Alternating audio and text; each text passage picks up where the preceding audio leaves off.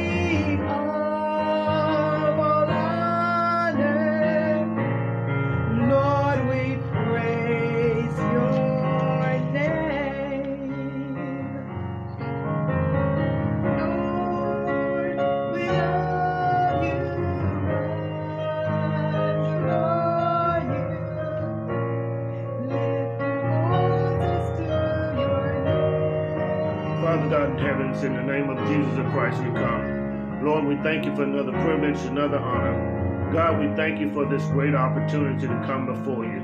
God, we praise you today, for you are worthy. We glorify you, we magnify you. We wrap, Father God, our thoughts toward you. We pray, Father God, that you continue to bless us and walk with us. We ask you to forgive us for our sins. We ask you, Father God, to continue to bless us, Father God, in a way that only you can. Lord, we ask you, Father God, to forgive us in a way, Father God, that we will turn from our sins and that we will walk with you. Bless your word on tonight, Father God, that your word will set well with us, that your word will convict us, that your word will transform us, that your word will make us better. Lord, we ask you to keep the glory, all the honor and all the praise.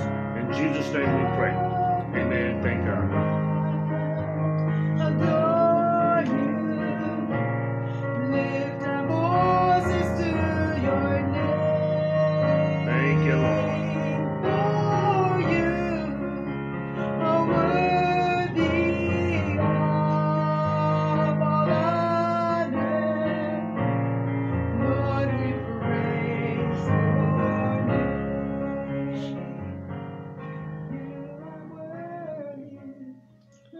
Hallelujah to the Lamb. Certainly God himself, he is worthy of all the honor, all the praise, and all the glory. God has blessed us again, and he has brought us this far to study his word one more time. Amen. Tonight we will be looking at James chapter 1.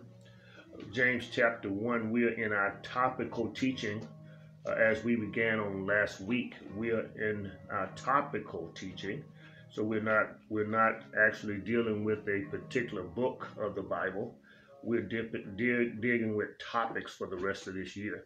Tonight's topic is self-control and temptation. Tonight's topic is self-control as it deals with temptation. Tonight's topic is self-control. James chapter 1, we'll be looking at verses 12 through 18. James chapter 1, verses 12 through 18.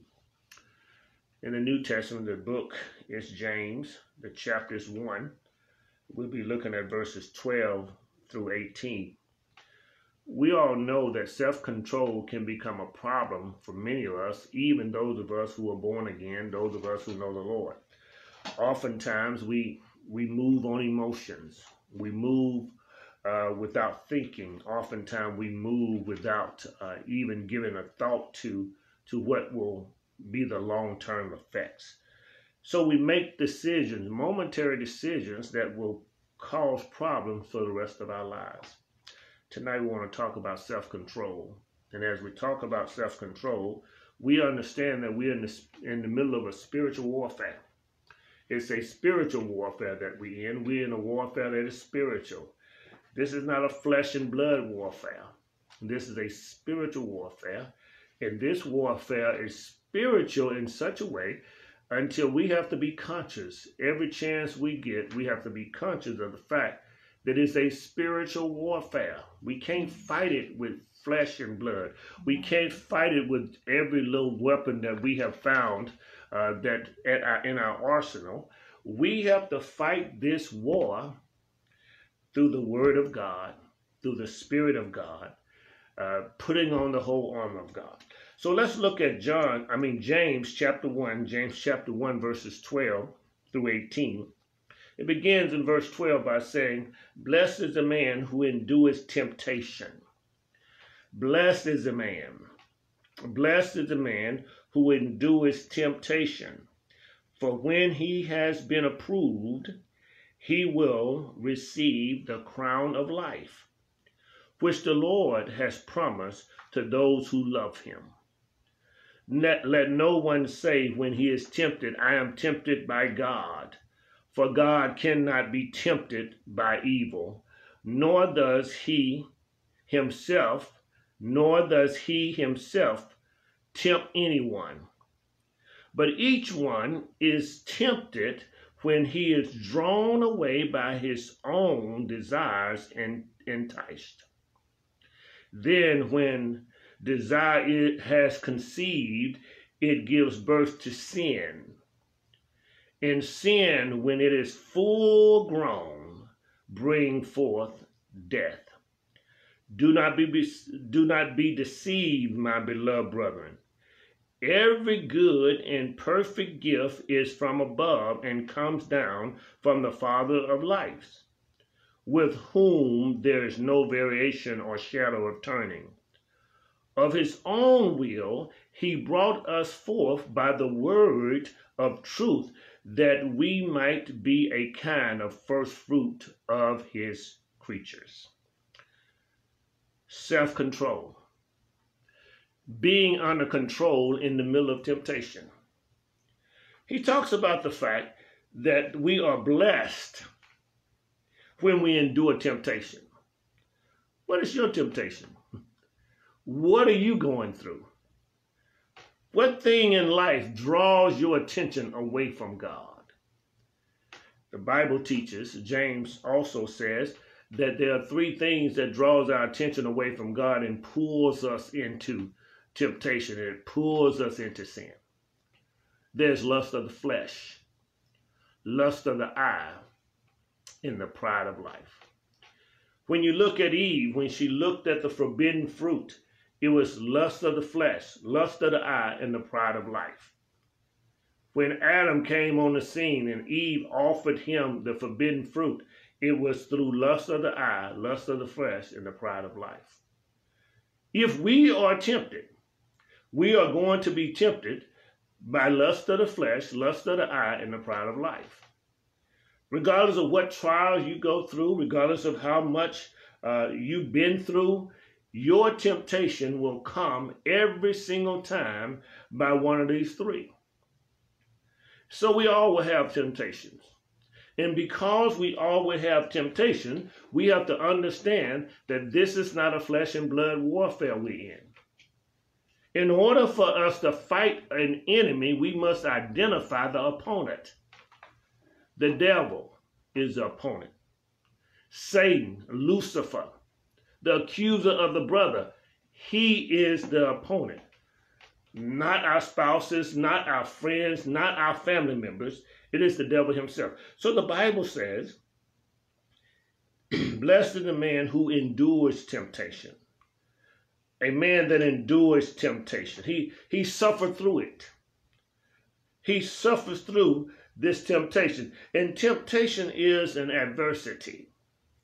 Temptation is a trial. Temptation is when the devil comes unto you, or in the form of anybody that you love or anybody that you don't like. The Bible says in verse 12, the man who endures this temptation, endures these trials, he or she is blessed. This word blessed means that you have favor in the trials. This word blessed means that you're well off in the midst of the trial. This word blessed means that you are fortunate in the midst of the trial. Yeah, you may go through the trial. Situations may come and go. But temptations are merely a test. Matter of fact, to the devil, it's just an experiment. It's a trial, it's a test that we're going through. And the Bible teaches the one who endures, the one who suffers through it, the one who is still standing, the one who trusts in God, the one who perseveres is a blessed one. So persevere through your trials, persevere through your situations. Stand, abide in them, tarry in them. In other words, when you suffer through it, you are blessed. For when he has been approved, he will receive the crown of life. This guy, this girl, this woman, this man who suffers through it, the one who is able to stand in the midst of your trials without sinning, you will receive a crown of life. You will receive a crown. This word crown it means exalted rank. crown is a wreath. In biblical days, they would take garland and they would twist it and twine it and set it on a person's head when he or she has become the victor in an Olympic event. This word crown means that it's a mark of royalty. This mark of royalty, you will receive a crown. Once you are approved, you will receive a crown of life. This word approved means to be accepted. The word approved means to be tried.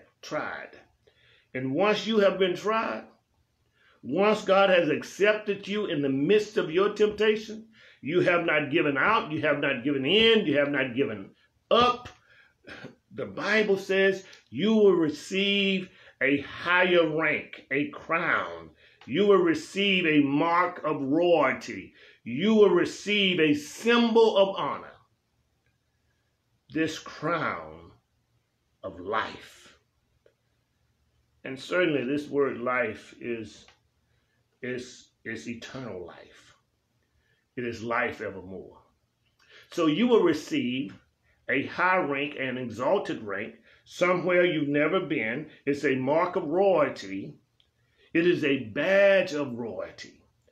It is an exalted mark that you will receive, the crown of life. All of us have to go through temptations. All of us suffer through temptations. All of us will have temptations.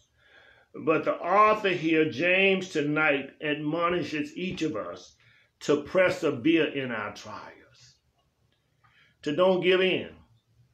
The Apostle Paul says there's no temptation that has come upon you that is not common to every other man. Everybody goes through trials. Everybody goes through temptations, and it doesn't matter how long you've been saved. He promises that once you have been tried, once you have been approved, you will receive a crown of life, which the Lord has promised to those who love him. God has promised those who love him that they will receive the crown of life, eternal life. Verse 13 says, let no one say when he is tempted, I am tempted by the Lord.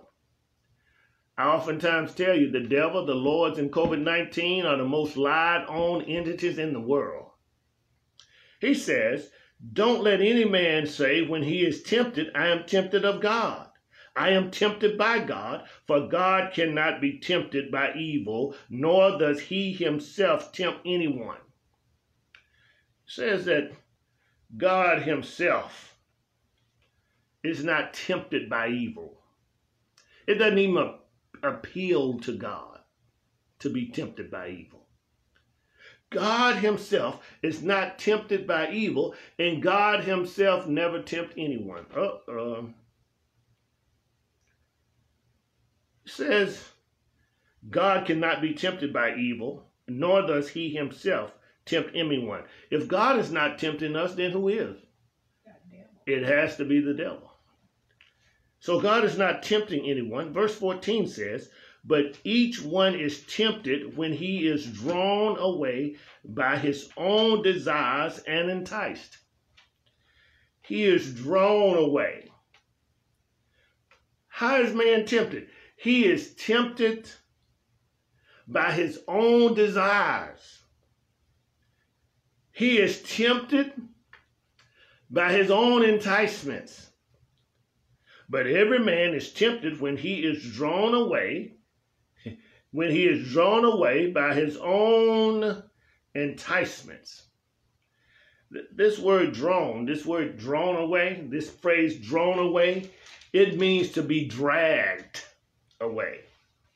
It means to be seduced. It's another term that means to be dragged away, to be dragged away from safety. So we allow our temptations, we allow our lusts, we allow our own enticements. The word desires here is another word for lust. Our desires, our lusts, this forbidden longingness, our cravings. What do you crave? What is it that you crave? Well, I'll just tell you. I tell you, I crave the chocolate cake. And it's not enough to be just a chocolate cake. I want that chocolate cake. German chocolate is fine, but I want the chocolate cake to be chocolate on the inside. Chocolate in between sections. Chocolate in between layers. And of course, I want some chocolate on the top. That causes a craving for me. It's a longing for me. I can even see it going in my mouth and melting between my teeth. And the dentist gets paid every time. It's a craving, it's a longing. And that's how it is with any sin. We have a craving. And it is our craving, our desires that drags us away from safety.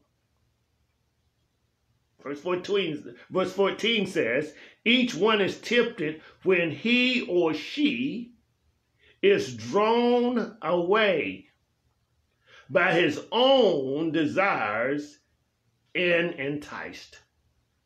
When you're drawn away by your own desires or your own lust, then you are enticed, then you are lured.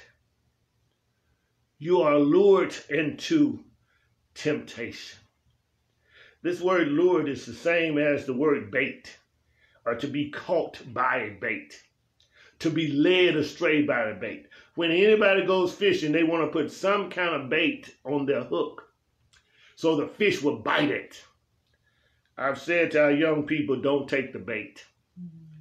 Because the bait is there. The enticement is always there. We're enticed. We have a bait dangling before us. And as we have this bait dangling before us, when the moment we bite, let's look at verse 15, and it tells us what happens when we bite the bait. I'm saying, don't take the bait.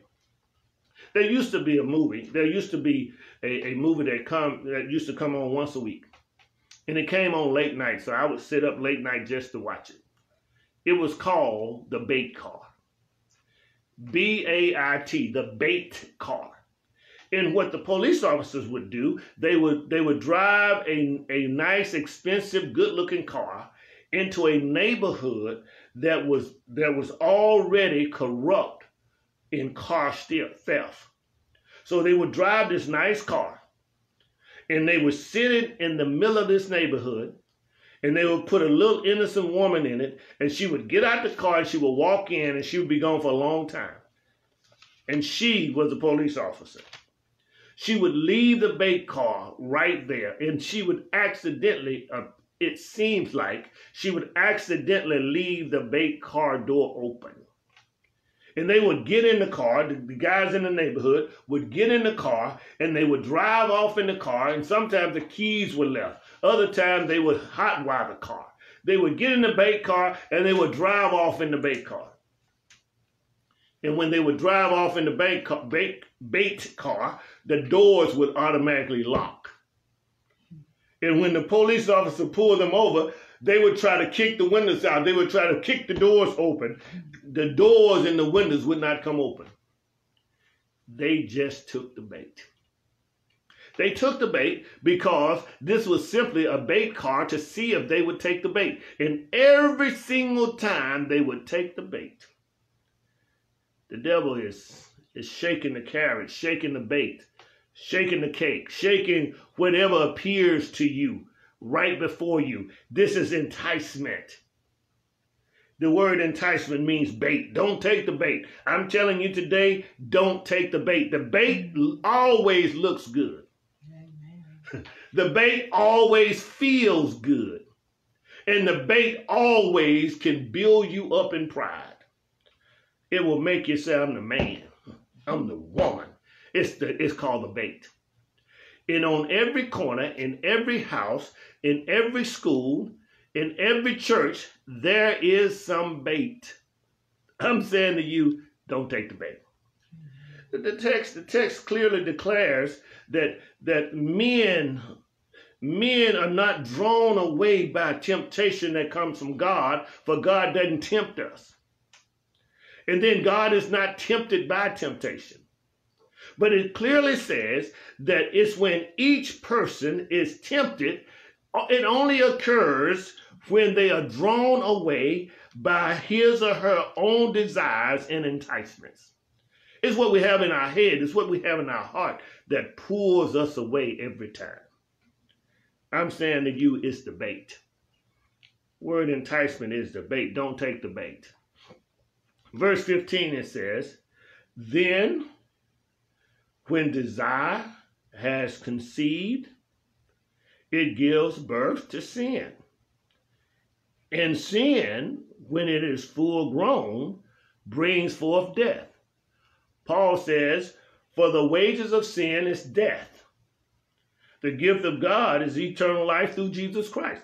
So when you have a bait, when you've been enticed, when you give in to your desires, when you are dragged away from safety, some would say, as you are dragged away from safety, when you are dragged away from safety, meaning that you are dragged away from the ark of safety, when you are dragged away from God, then when you submit to it, when it is conceived, whenever temptation, whenever your desires have been conceived, then it gives birth to sin. It says, be angry. We talked about anger last week. Be angry, but sin not.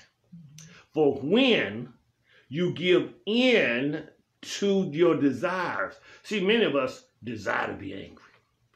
We look forward to being angry. We're excited about being angry. Some people are just angry just to be angry. Some people just love to be angry. They want to find something. They pray for something to be upset about. He says, whenever your desires have been conceived, it brings forth sin. And when sin is full grown, it brings forth death. For the wages of sin is death. The payment for sin is death. The payday for sin is death. The check for sin, the paycheck for sin is death.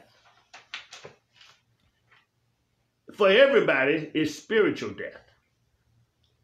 But for many, it becomes physical death. Because many times sin pulls us away from the ark of safety and it pulls us into sin. Sin pulls us into a place of no return. We physically never return because we actually physically die. But one thing that happens to everybody, we spiritually die. And when we have spiritual death, we are separated from God. We can't get to God. God can't get to us. There's a spiritual separation between the two. And when that spiritual separation takes place, we can't hear from God and God can't hear from us because sin stands between us. There's a great gulf that stands between us. We can't get to God. God can't get to us. We can't fellowship with him. He can't fellowship with us because sin is in the way. Sin is that great gulf. And those of you who are not born again, sin is still there. And you can't get to God until you come to Jesus Christ. It is only because sin is in the way.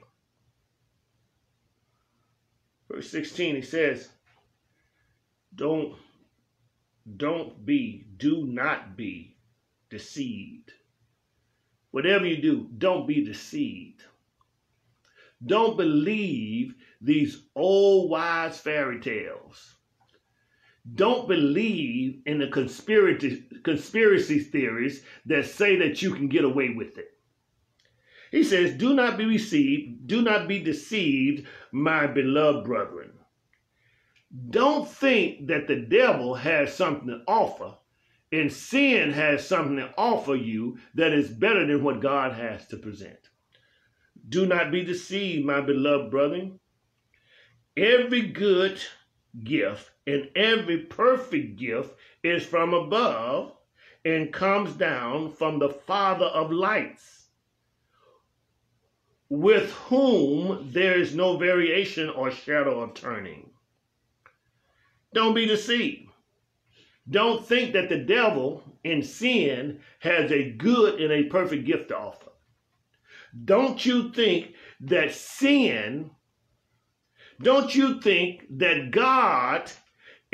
God will offer you temptation because he doesn't do it. Do not think that the devil has a good thing to offer you. Don't think that sin will win out in the end. Sin won't live to the end. It says, every good and every perfect gift comes from above. It comes down from the Father of lights. First of all, he says, every good and every perfect gift. He talks about a gift. A gift is free. A gift is no charge. Every good, what about a good gift? Every good gift, every pleasant gift, every beneficial gift, every gift that is of God gonna come down from God.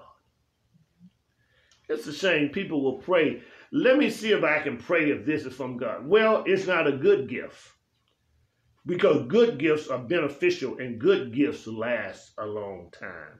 Good gifts last for a lifetime. Then he says a perfect gift. The word perfect means complete. It comes with the notion and the idea that it lasts for the full age of mankind. Every single gift that God gives us, it will last for the age of mankind, the full age of mankind. And it comes down from the Father of light. You know, the devil is the father of darkness. The devil is the father of chaos. The devil is the father of just total destruction. But the God we serve is the Father of life. He is the Father of lights. He is the Father of lights, so much so until he illuminates. This word lights is illumination. This word lights is fire. That's why we talk about having the fire of the Holy Spirit, because God himself is light. He is fire. He manifests himself in a shine. He's a Father of light. God doesn't fool us. He doesn't do the bait and switch on us. He's a Father of lights. He is the one that pulls us out of darkness into the marvelous light. He wants us to walk in the light. He wants us to live in the light. He wants us to run in the light. He's the Father of lights. When darkness was upon the deep, God spoke, and the light came skipping and running and jumping through the universe. It was darkness upon the deep. The world was null and void, and God spoke in darkness, in the middle of nowhere, on the balcony of nothing. God spoke and light came. That's because he's the Father of lights. He's the maker of lights. And he has no variations. He's the Father of light. He has no variableness. He has no flickering. He doesn't change from one thing to the other. In other words, God being the Father of light, God in his lights are not a flickering light. It's a steady light. It's a constant light. If you're going to be in control, you're going to have to be with the Father of lights. You can't blow up on everything. You can't shout over everything. You can't fight over everything. And the only way for you to have control, even over your temptations, is to walk with the Father of lights, with whom there is no variation or no shadow of turning. He won't change. He won't change. There will be no revolution. He is The Father of lights. He's God himself. Verse 18 says, of his own will, he brought us forth by the word of truth. It was God's will that we were brought forth. It was the will of God that we were brought forth, and we were brought forth by the word of truth. This word truth means veracity, a verity. This, whenever you go into a courtroom, and there's a witness on the stand, the prosecuting attorney is trying to figure out, the judge is trying to figure out if this person on the stand is one that can be believed, one who has veracity, one who's walking in truth. Therefore, we need to understand that the God we serve has no variations. He has no shadow of turning, not even a glimpse of turning. He's the same God today, yesterday, and forevermore. He's the same God. Verse 18, of whom he himself, God himself, brought forth us. We were saved. We were made who we are. We were brought forth by the word of truth. If you are saved, you became saved by the word of truth. If you are born again, it's the word of truth. It's the God truth that has brought you forth. It's the truth of God himself. It is the word of God that has saved us. And it's the word of God that will save us from temptation. We all tempted to something. We all got something that we see, something that we crave after, something that makes us proud of ourselves. It's something about us that we like about it that drags us away from God in God's ark of safety. See, as long as we're walking with the Lord, we're in this ark of safety. As long as we're fellowshipping with him, as long as we're not caught in sin, and this word caught in sin, he says, don't be deceived. This word deceived means to be caught up. It means to be arrested. He says, don't be deceived. Don't get caught in sin. Don't get to a point where you're so tied up in what you're doing and your own personal desires that you have no self-control. Self-control is not something that you have to really be spiritual about. You just have to walk in the Spirit, and God will keep you under control. Don't do something that you will regret the rest of your life. Make sure that you walk in the truth of the word. Says there's no turning in God. There's no changing. There's not even a shadow of turning. There's no variations. He's the same God. He does what he does all the time the way he wants to do it. And he blesses us as we follow him. Of his own will, God has chosen of his own will to bring us forth by the word of truth. It was God choosing us, not we choosing God. God has chosen us. And because God has chosen us, then we are blessed of God. We are blessed of God. And then he says that we might be a kind of first fruit of every creature, of his creatures.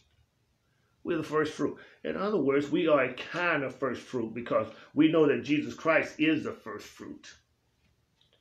We are a kind of first fruit. We are the beginning of sacrifices. In other words, when you're saved, when you're born again, when God has captured your attention, and you no longer let sin arrest you and pull you away or drag you away from the ark of safety. When you no longer just lose control over what your personal desires are, then you become the first fruit of his creatures. God is able to look at you and say, this is the beginning of what I want people to look like. What I want saints to look. This is what saints ought to look like. He says, because when temptation is conceived, when your desires and your enticement, when temptation is conceived, it gives birth to sin. And please remember, we're not tempted and drugged or dragged away by the devil. Tonight he says we're just losing control. He says to us that if we're going to have self-control, we'll have to get some things under control. He says we are dragged away by our own fleshly desires. What we really want out of life, we are dragged away. Goes on to say, God has brought us forth by the word of truth. He promises us a crown of life. This crown of life is a symbol of royalty. This crown of life is a mark of royalty. This crown of life is a badge of royalty. This crown of life is eternal life. We can have eternal life. There may be somebody listening to me tonight that can't identify and don't have God on your heart, God on your side when it comes to temptation. And so you have to give in. Every time you look up, because you don't have God on your side, you've never been saved, you've never been born again, and because you don't have Jesus, the devil has a field day with you. The devil just leads you along the way. You could be saved tonight. You can go to heaven when you die. And you can be guaranteed of that tonight. You must be. You got to be. You have to be born again. Now, being born again is not running, jumping, shouting, rolling in the aisle. Being born again is not even a church event. These things you may do, that's left up to you and the Holy Spirit. But what you must do is repentantly believe that Jesus is the Son of God. And out of obedience unto God, he gave his life as a ransom for you and me. Will you trust him tonight? Will you believe the story that over 2,000 years ago, Jesus died for you and he died for me? Will you believe the story that he died on a skull hill called Calvary? He died on a stick. He died on a cross. He died on a tree. Between two thieves, Jesus died for you and me. They laid him in a borrowed tomb. It was a borrowed tomb because he didn't need it too long. Early that third day morning, he rose from the dead with all power in heaven and earth in his hand. He rose just for you. Had it been no one on planet earth but you, Jesus would have died, he would have been buried, and he would have risen just for you. But since we are living, since we are here, and there's more than one person here, he died for the whole world.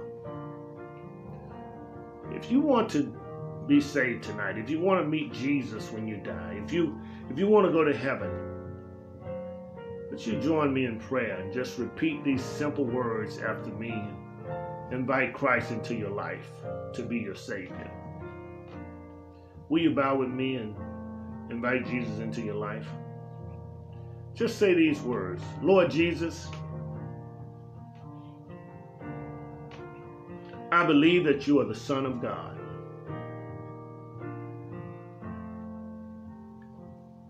I believe that you died for my sins.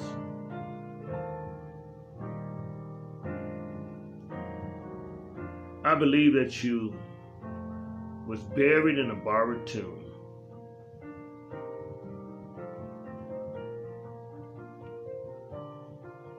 I believe that you rose from the dead.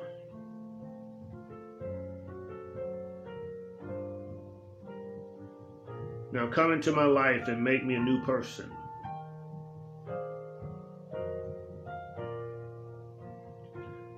In Jesus' name I pray, amen. We believe if you prayed this prayer, you're now born again. Whether you die soon or later, you will go to heaven when you die. We believe that you're now a child of God and that you will have a crown of life, eternal life, where you will live from now on with the Father of lights. There may be others of you who are caught in temptation, who have no control over your own spirit, who have no control over the temptations around you. You are being dragged. Even though you're saved, you're being dragged away by your own fleshly desires and your own enticements. I say to you, I want to pray with you and ask God to keep you and allow you to surrender unto Him. Father God, we come now praying for those who struggle. They struggle with their cravings. They struggle with their desires. They struggle with their lusts. I ask you to touch in the name of Jesus. We come now asking you, Father God, to bless us that we will be redirected. We pray, Father God, that you turn us around, that we will have a recommitment, that we will be about your business, that we will stay focused on you and you alone. We pray that you bless us now, Father God, that we will rededicate, repent, and be removed from sin and our fleshly desires. That we would turn to you, Father God, the author and the finisher of our faith. It's in Jesus' name we pray and we thank you. Amen and thank God. There may be others of you who are in between church homes or don't have a church home. I recommend the New Beginning Church right here in Southeast Houston, where Jesus is the captain of the ship, where Jesus Christ is the one who makes the difference, where Jesus is the one who is the main attraction. If you want to join the New Beginning Church, please inbox me and let me know that you want to be a part of this great church, and we'd be glad to welcome you. For those of you who have prayed to receive Jesus Christ tonight, inbox me and let me know. I'd like to rejoice with you. And those of you who have prayed to reconnect and recommit to Jesus and to our Lord, inbox me and let me know. We want to celebrate together. In our prayer time, we want to remember the Gallion family and the Grimes family. We want to lift this family in prayer in the death of their loved ones. We want to pray for Sister Lydian Lee. Sister Lydian Lee is the mother of Pastor L.D. Lee. We want to lift her in prayer. We pray for Sister Vivian Osler Hart. We pray for Sister Eloise Johnson as we lift them in prayer. Please remember this Sunday, November the 21st, at the New Beginning Church is the Pastor and Wife Appreciation, where the New Beginning Church will be showing appreciation to Pastor Matthew Davis and Sister Carolyn Davis. It will be a morning service at 10:30 a.m. and our guest preacher will be Dr. Richard Jewel Rose. Please join us. Please come by and help us celebrate. Only one service, 10:30 a.m. that morning. That's this Sunday, November 21st. We'll be glad to celebrate with you as our church has come together to show us appreciation. It is offering time, and it's time to give to the Lord through tithes, offering, and sacrificial gifts. It's time to give to the Lord. You can give by two means. Number one, you can give by Zelle. Our Zelle account is lifting.jesus@yahoo.com. Lifting.jesus@yahoo.com. Lifting.jesus@yahoo.com is our Zelle account. Or you can mail your offering, your tithes, your sacrificial gifts into the New Beginning Church, P.O. Box 503, Missouri City, Texas. That's the New Beginning Church, P.O. Box 503, Missouri City, Texas, 77459. at 77459. P.O. Box 503, Missouri City, Texas 77459. Again, thank you so much for joining us. Thank you for being a part of our service. Thank you for listening tonight. And please, ma'am, please, sir, send this message to somebody else. All of us are struggling with temptation. All of us are struggling with self-control. All of us are struggling with something in our lives. So please, ma'am, please, sir, share this video and share, and look forward to seeing you on Sunday morning. Let's go to God in prayer. Father God, we thank you now. We bless your name. We thank you for your mercy and your grace. We thank you, Father God, that you are our great King. You're the one who keeps us. We thank you for every giver, Father God. We actually bless them to give, that they will give with pure hearts, that they will give cheerfully. Now we pray for the Gallion family.